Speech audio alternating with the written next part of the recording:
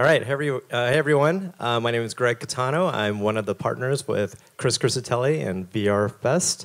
And welcome to the 5th annual Virtual Reality Festival. And thank you for getting here right on time. So thank you for being here. I know it's a sparse crowd, but we really appreciate you being here right for the first panel. So today I wanted to introduce, wanted to give thanks to our sponsors. One being Hologate and the other Alienware. So thank you for your sponsorship of VR Fest. And today we're going to introduce the first panel with Bob Cooney. Bob Cooney is a dear friend of mine. He's one of the foremost experts in virtual reality, location-based entertainment, and everything, family entertainment. So one of the bigger consultants. He's a consultant for Hologate, for zero latency.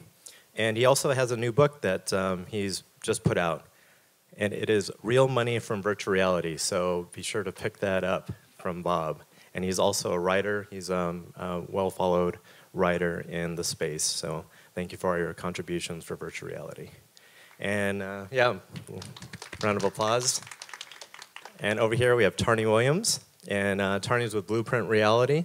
And he's going to speak about your technology, your platform, which is a mixed reality platform. And could you tell me a little bit about it? Yeah, we're just going to talk about the MixCast platform, MixCast and in platform. particular MixCast Moments, something that we're showing on the floor in Intel's booth at CES. So come by and be the star of your own 90-second virtual reality trailer. Perfect. So we're going to kick this panel off, and thank you, both of you, for starting our first panel off. Thanks, Greg. Hi, Tarrnie. Hi, Bob. How are you? I'm doing really good. I'm really good. So we are coming to you live, and we're streaming live. So everybody out there that's watching, we're at Planet 13, which is America's largest weed dispensary, which I think is hilarious. Yeah, we're on the non-dispensary side. We are on the event. It's also an event space, which is really funny. And we thought we would do one of those like Wake and Bake, Joe Rogan and Elon Musk podcasts, but they ixnayed that. So no, I don't smoke weed. Yeah, though, no, exactly. So I wouldn't know how to do it anyway.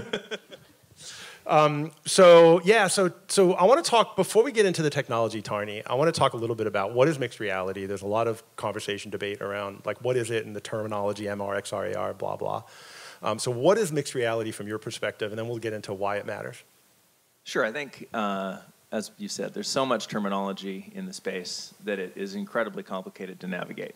And, mixed reality as a term has been used for a wide variety of things. But I think the best definition of it that I like at the highest level is that it's when you're mixing virtual things and real visual things at the same time.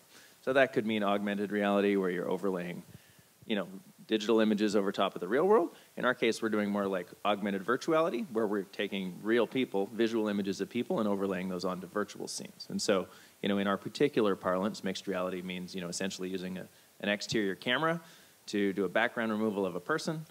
We, align the coordinate spaces of the real world and the virtual world, and then, essentially create video, an output to 2D, so someone outside of VR can see essentially the context and the situation and the experience that the person in VR is experiencing as they experience it.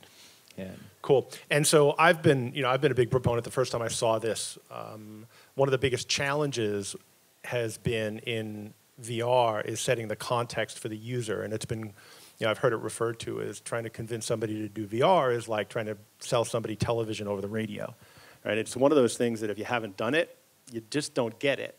And so how do you get people to try it? And one of the things I love about mixed reality and specifically what you guys are doing at MixCast is that like it becomes really crystal clear what the experience is. Like, because you see the person, all these VR videos that you see are the first-person view. And so, it's like watching a Twitch stream of CSGO. And if you're not a CSGO player, you just don't get it, right? Well, and you don't have any idea as a viewer that it's actually virtual reality. So, I mean, normally you get two choices, that first-person view, or you see a person with the bucket on their head waving their arms around. And that's not really compelling content. It's not compelling social media share content. It's not compelling marketing content. And neither is the eye texture, because it just looks like you had a really bad cinematographer, in a first-person shooter, record your marketing video. Yeah. And you're not going to get hired. And so the key is getting, setting that concept and showing somebody actually in VR from a third-person perspective transported into that virtual environment, having fun is kind of the first step. And that's where you started, right? Absolutely. I mean, we started really just wanting to be able to make this possible and be able to create the potential for anybody to, with a modicum of effort, find an easy way to do this. Because there's a way you can do it using Steam and Unity, but it's hard. And so we built a platform that makes it a lot easier. And so we've been iterating on that platform to continue to make it easier and easier as we go. And now we sort of started moving into how do we actually help people make better content that ends up being more likely to be distributed and of more value, not just the technology behind the content. Yeah, and so those of you, I'm sure if you're watching this or you're in the audience, you've seen Beat Saber, and you saw a lot of the mixed reality videos that were on YouTube last year showing Beat Saber. And and it was interesting and it was cool and it's kind of a competitive game, so people were watching it. But we should probably get to the video at some point to show people how you've taken that to the next level, because this is really about storytelling, right? Absolutely. I mean, that's my background. I've got 30 years as a games producer, 16 of those at EA, building things like Medal of Honor, and I went to Relic and was executive producer of Company Heroes, and I've done lots of that. So my background's more in that area, and it's nice to now be kind of moving into that space as we have built the technology, we built the platform, we built the distribution system, and now we're getting to move into the okay, how do we now make some great content and do some great storytelling? So why don't we? Yeah, let's show it. We got a short video that'll show it to you rather than us sitting.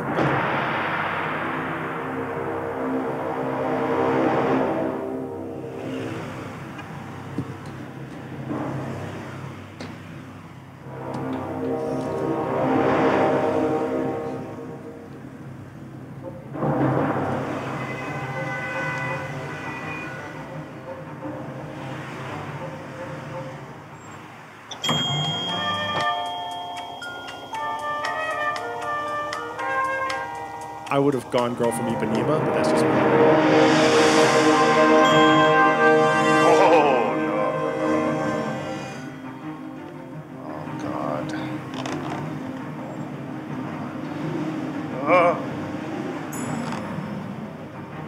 Oh, God, that's too high. Oh, my God.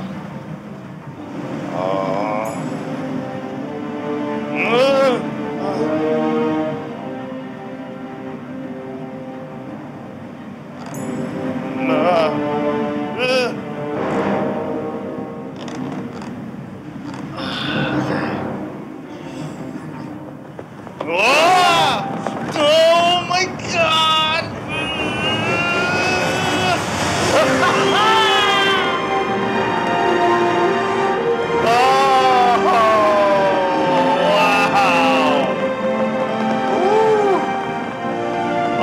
Incredible. Yes. Woo.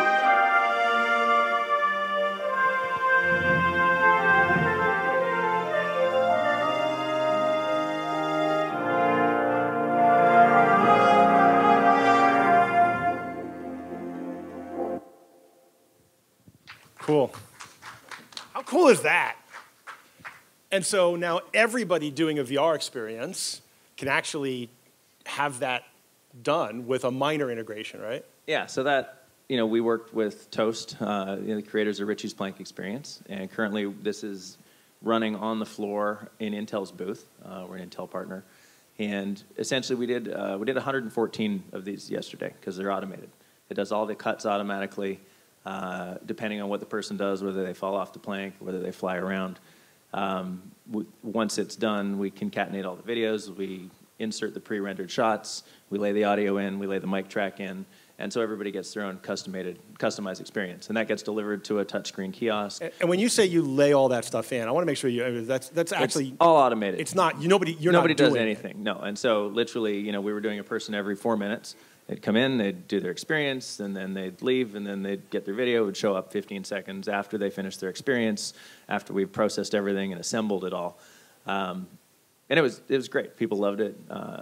We had some incredible reactions. I think, you sort of hear, he's one of my producers, so, he's done it a few times in this particular video, but you hear reactions way crazier than him. I mean, I would say probably 1 in 5 people would not go out on the plank. Like, I can't do it.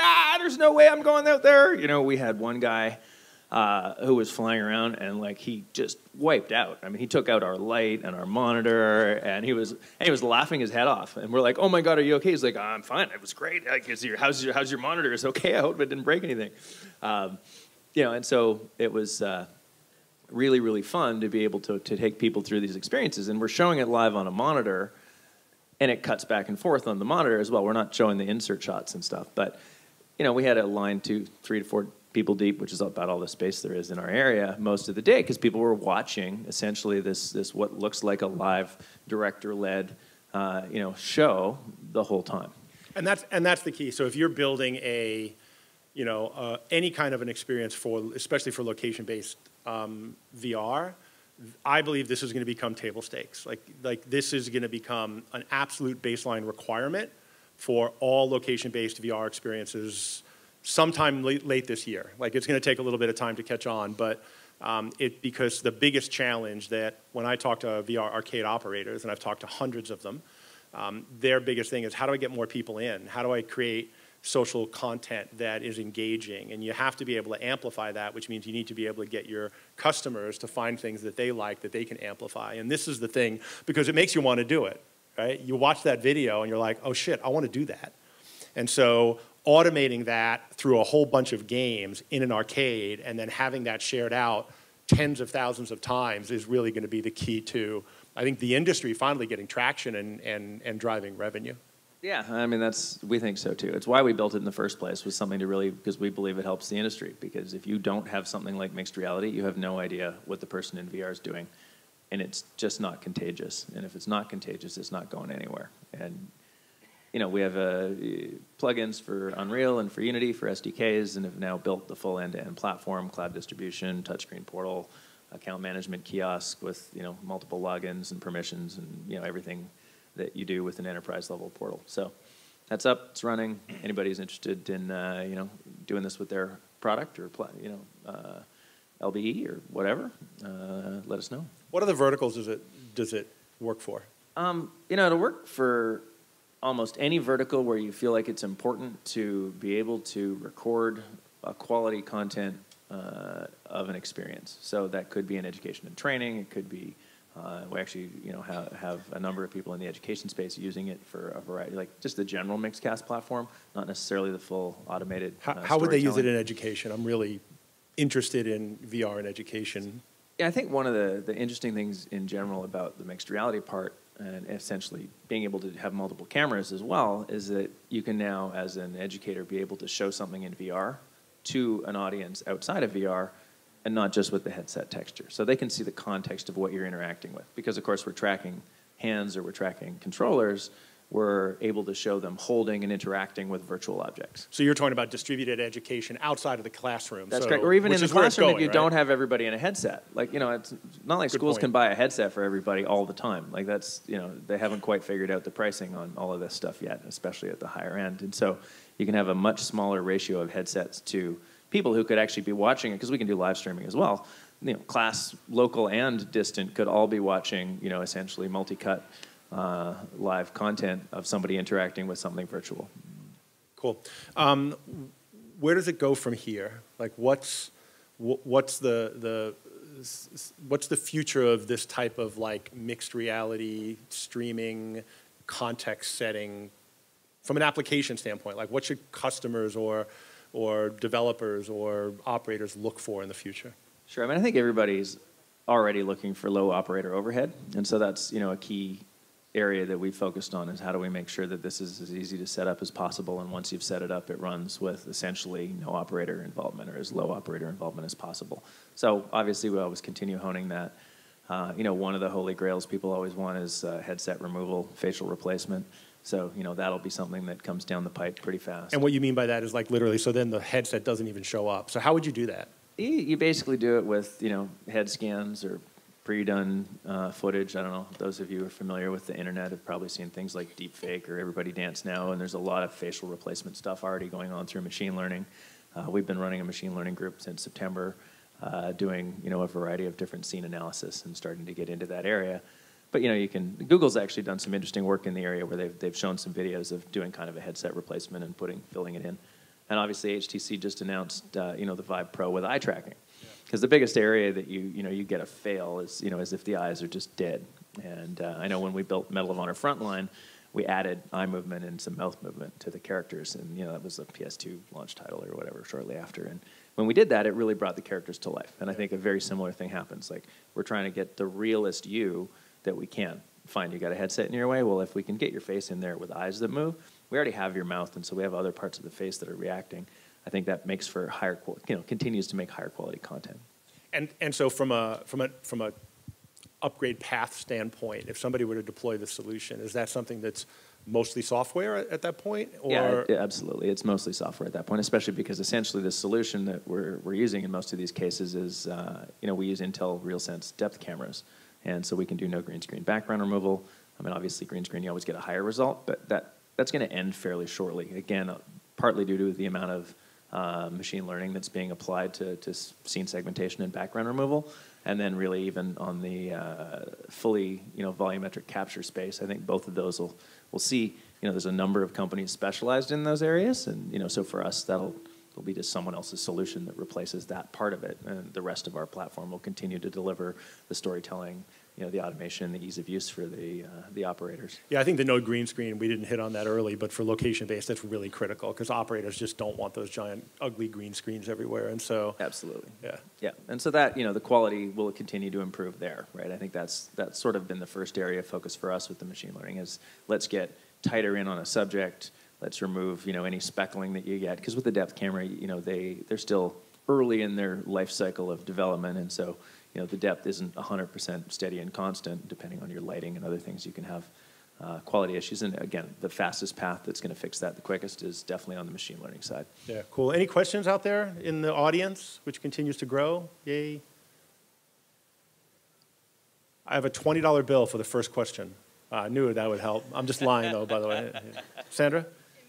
You answered a lot of my questions, which was about no green screen, and so I wish you had it here so we could see what it looked like how much stuff. Well, you can just come to the Intel booth. But I think it's at CES. I think it's a great question, which is how much stuff do you need? Like, what is it? What's the package? What do you need? I mean, and we have several architectures that can work. So, in the Intel booth, we're running it with one PC that has both the experience and MixCast and our automated director features all on the same box. We have 2 RealSense cameras mounted, and so each they're $179 cameras. So we have 2 of those cameras set up. We have 2 USB 3.0 extension cables, and then in this particular case, we're running a 27-inch touchscreen monitor as kind of the kiosk. Is that got its own computer? And it's got an Intel NUC, as its power source. And we have it in the office running on about a 24-inch touchscreen monitor with a compute stick. It works on an iPad. It works on an Android tablet. We built it so that it can go to any touchscreen. You don't even need a touchscreen on it. So you can put it in a PC and it still works because it's all web-based. So that kind of is how the flow works. And then we can take that and scale it up to more of depending if you're running a location-based facility, you may not want to have anything taxing the device that's delivering the VR experience. And so we have the way that we handle the data flow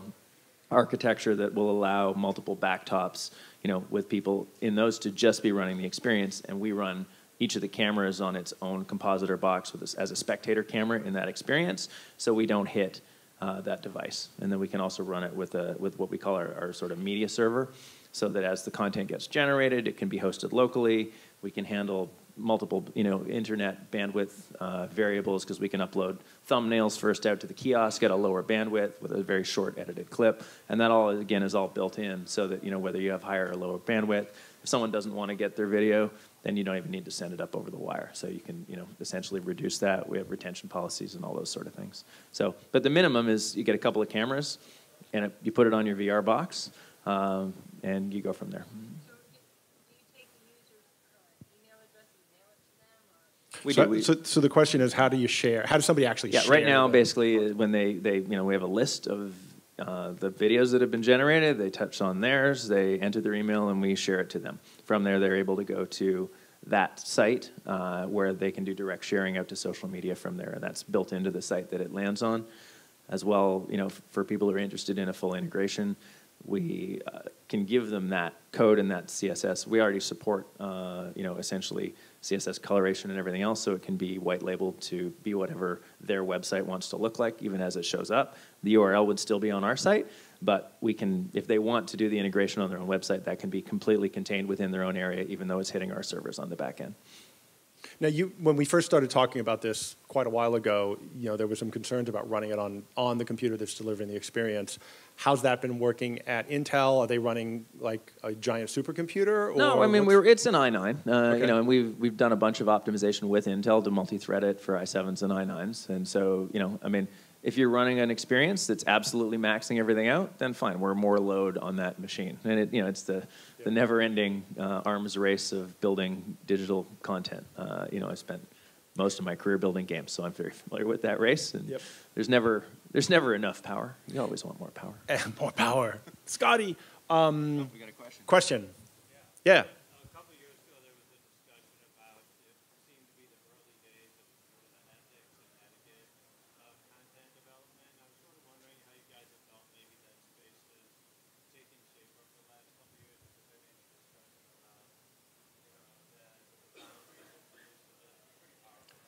And when you say ethics and etiquette of content, are you talking about like the fact that it's public and it's being shared, or what specific? Are you talking about game development and experience development? Well, very playfully, the discussion was at that time a lot of the money and income was either military or foreign. Yeah. And so trying to break away from that, and even in the space of foreign, one of the things I was told is that first-person experience in VR is much more, how they phrase it, maybe tender. Than a person who tends to be a viewer of a screen when you're an observer of people in action. You tend to be handled differently than if you're a third-person participant, which I hadn't thought of. Yeah, it's really interesting. Yeah, really interesting question around the context of this versus the economics of the business models that are coming out where military and porn. And I'm just going to grab the porn thing because that's really funny and interesting. Hey, we're in Vegas, right? And we're in Vegas at a dispensary. And I've heard weed and sex go really well together. So don't know, but yeah. And so, yeah, like the porn industry is, really running at VR hard. Have you, no pun intended, have you played around? No, we have not. I don't know. We have a free version of MixCast. We have thousands of downloads. It's entirely possible someone out there is creating this type of content. We are not currently aware of that because we're a platform. We're not just content creators. And so what people do with the camera after it's purchased is up to them, essentially. But as far as streaming and sharing, obviously you would probably have some rules around what you allowed people to stream and share off your platform, right? I mean, because they can buy the camera and do their own shit, but it's you end up with rights issues always, and so it just depends on where you end up with those, and a lot of that comes down to who's actually doing the filming and who's doing the distribution. It's I don't know. We could spend several hours on the legal side of that, but yeah, it's a great question. Thank you. Really interesting for further discussion. Yeah. Any other questions? Anything else you want to say, Tarrnie? Because we started late, and if we can give him back 5 minutes to I think we're good. Thank you very much for coming. If you get a chance, again, come by the Intel booth. We're in the central hall. We're in the creator zone there. And what do you have a booth number? You don't need one if it's Intel, it's right? Intel. Okay. I mean, I don't it's you go in the central hall, and it's like 5 times the size of this room. And is there a way for people? Is it a huge wait to get in, or no? I mean, we've generally had a line 2 to 3 deep the whole time, yep. But generally that is not that long because they're 4-minute experiences. So people are waiting 4 to 4 minutes or so. Cool. And I think there's just literally no physical space in that area for it to be much larger of a line. So I don't think that it would be any larger than that. Cool, and I'll just do a shameless plug. So that's my book, Real Money from Virtual Reality. It's actually about location-based VR and for solution providers or content providers that are looking to move into location-based entertainment. And you can check that out on my website at bobcooney.com, and the website for MixCast. Yeah, it's www.mixcast.me. Awesome. Cool. Thanks, Tarrnie. Thanks everybody. Bob. Thanks everybody. To Chris and Greg, and we're out of your way. All right. Woo! Thanks, guys.